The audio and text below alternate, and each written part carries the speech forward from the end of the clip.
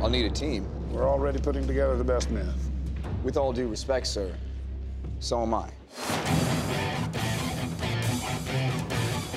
For as iconic as Captain America is in the books, he always had help. He always had people that would follow him in stride. And of course, Bucky, his most famous sidekick, his most famous partner. But there were others. And at the same time that the Cap comics were being published, Nick Fury and the Howling Commandos was being published. These gruff sort of World War II soldiers that got themselves into all sorts of trouble. So we really wanted to pay homage to those other Marvel World War II books by putting some of those characters in it. With the Howling Commandos, they're all individual personalities, and they all reflect different sides of Cap as a leader. So we had to make sure that we cast actors that lived up to all that.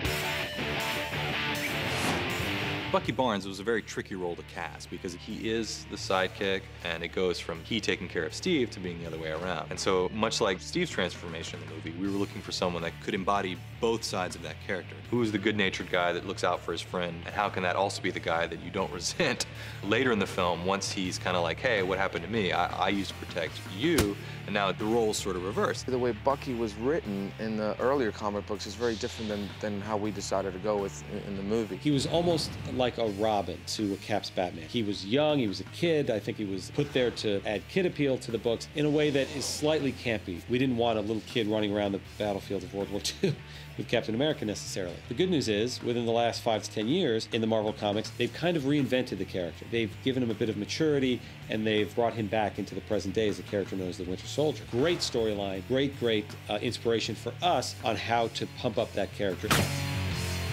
One thing that particularly really drew me to what I was able to find out about Bucky as the character is that he ended up doing the dirty work. I think that added a very interesting dynamic between his relationship with Steve Rogers. Captain America was always kind of like the symbol and the guy that kind of walked away with the spotlight. And Bucky was trained to do sort of the stuff around the edges. And I really liked that because I thought it added sort of a different edge to him. We're sort of soldiers, but not in any official way, in any official rank. We're sort of secret super soldiers, which means we have the fantastic artistic license to be whatever we want. We have the best gadgets and guns and fun. And it's very exciting. We all seem to represent different people. So Bruno represents the French resistance, who is pricelessly hilarious. Like a big spaghetti. Constantly wants to know why he's got the smallest gun. The name of the character is Dernier, which means in French, the last. He is a specialist of explosives. I represent French resistance, and I'm very proud to represent that, even if I am not completely French, because I'm a little bit Italian. Vive la France!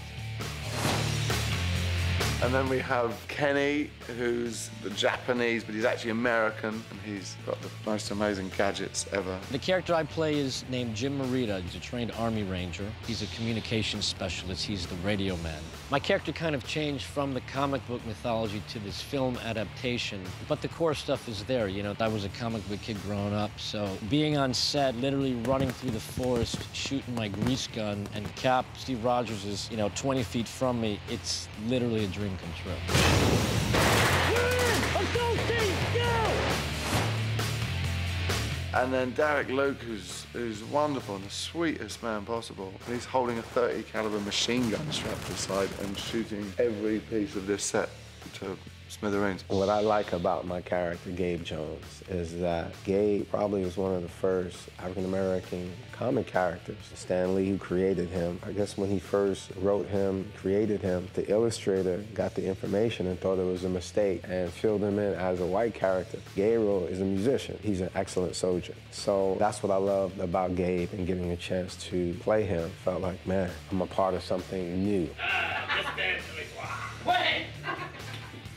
Oh, we're in.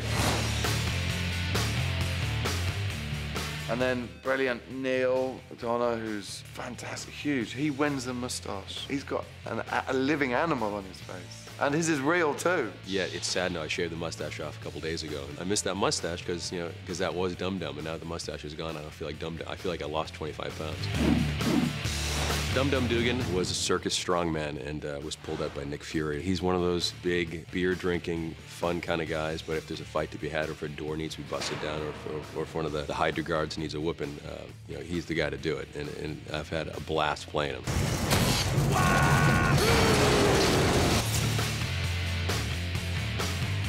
And then me. I play Montgomery Fallsworth. Major Montgomery Fallsworth, I understand. But Montgomery Fallsworth is probably the most regimented and ranked. From my research, I understand that he goes on to become Union Jack. And he's pretty damn cool. Roger! You might need this! Thanks!